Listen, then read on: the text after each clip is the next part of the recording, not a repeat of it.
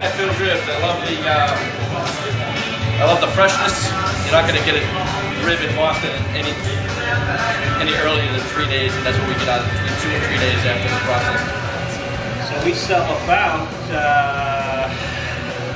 4,000, 5,000 pounds of ribs per week. So what we do with these ribs here, we sprinkle them liberally with this traditional barbecue rub, which is made from sugar and salt and paprika, black pepper, some chili powder.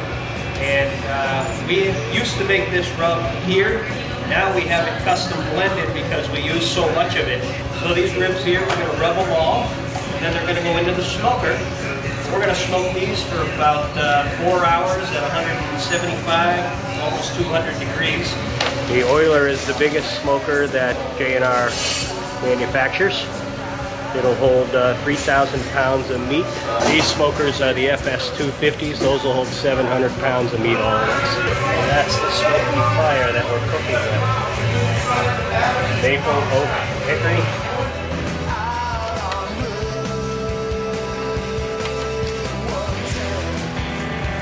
We use a full-size, what's called a light, which is between 4 and 4.5 pounds. Very consistent size, fresh ribs. These are paper wrapped.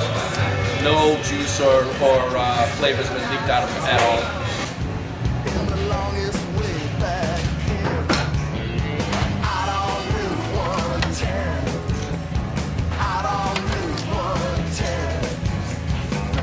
Can't cure us.